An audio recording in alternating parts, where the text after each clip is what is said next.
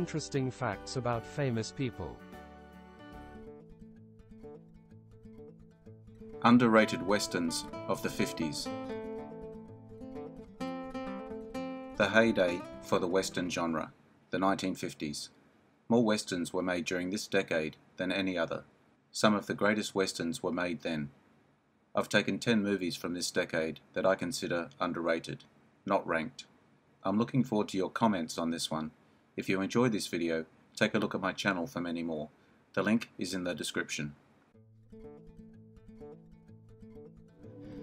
3:10 to Yuma, 1957. Broke, small-time rancher Dan Evans is hired by the Stagecoach Line to put big-time captured outlaw leader Ben Wade on the 3:10 train to Yuma, but Wade's gang tries to free him. Director Delmer Daves.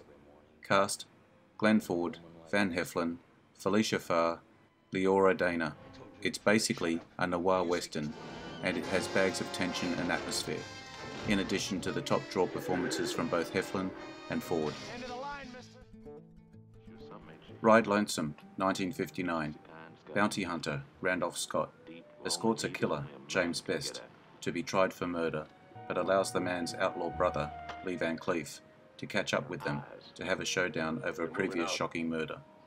Director Bud Bowditcher. Cast: Randolph Scott, Karen Steele, Pernell Roberts, James Best. Lean, taut and spare. Not a word or scene is wasted, and there are great performances from the whole cast, but particularly Pernell Roberts, who plays off Coburn and Scott expertly. The Naked Spur, 1953. A bounty hunter trying to bring a murderer to justice is forced to accept the help of two lesser-than-trustworthy strangers. Director Anthony Mann. Cast: James Stewart, Janet Leigh, Robert Ryan, Ralph Meeker. Just who are the good guys and who are the bad guys in this movie, you'll know by the end, but it's quite a tough journey, as is often the case when Mann and Stewart team up. Savage experience of a wild, primitive beauty at the mercy of desperate men. They gambled their lives for what each man desired most. The Furies, 1950. A firebrand heiress clashes with her tyrannical father, a cattle rancher who fancies himself a Napoleon, but their relationship turns ugly only when he finds himself a new woman. Director Anthony Mann.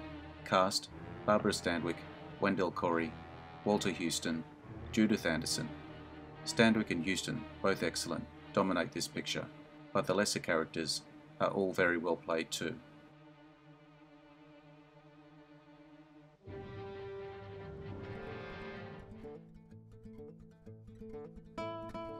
Seven Men from Now, 1956. A former sheriff blames himself for his wife's death during a Wells Fargo robbery and vows to track down and kill the 7 men responsible. Director Bud Bowditcher. Cast: Randolph Scott, Gail Russell, Lee Marvin, Walter Reed. Scott is out for revenge, looking for the 7 men responsible for his wife's death during a robbery. It also has one of the best villains of the era in Lee Marvin, who is absolutely fantastic. A menacing performance which keeps you on edge at all times. Day of the Outlaw, 1959. Blaze Starrett is a rancher at odds with homesteaders when outlaws hold up the small town. The outlaws are held in check only by their notorious leader, but he is diagnosed with a fatal wound, and the town is a powder keg waiting to blow. Director Andre Dutoit. Cast: Robert Ryan, Burl Ives, Tina Louise, Alan Marshall.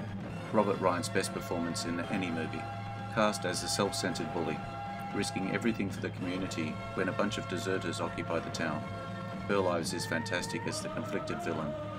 The picture conveys a real sense of threat and menace.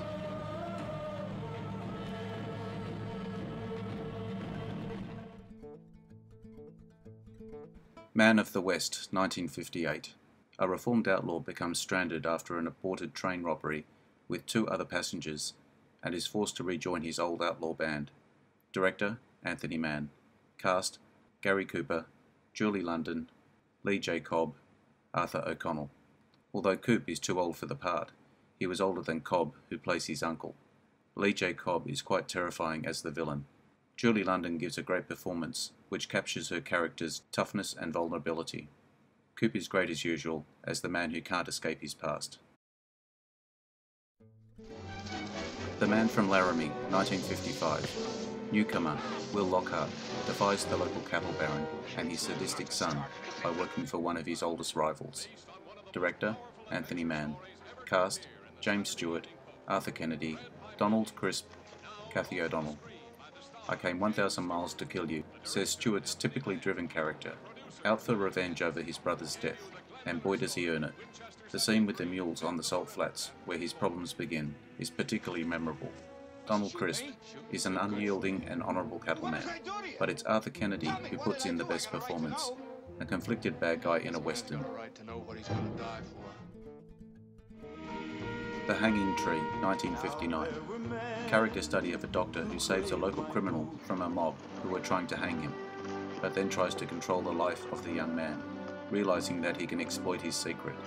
Directors, Delmer Daves, Carl Malden, Vincent Sherman.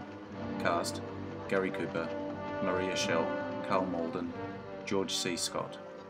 Coop plays a doctor traumatised by his past tragedy, who's rescued by an unlikely pair of strays he allows into his life.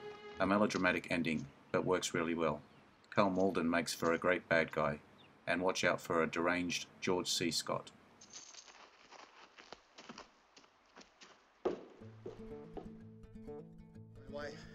The Tall T, 1957. An independent former ranch foreman is kidnapped along with an heiress, who is being held ransom for a trio of ruthless outlaws. Director, Bud Botticher.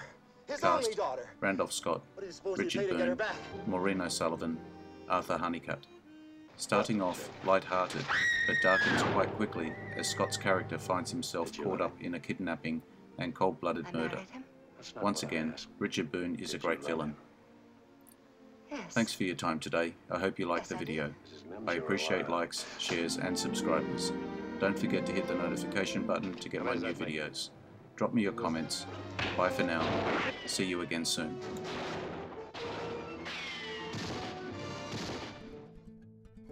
Please take time to take a look at my Facebook page for new information.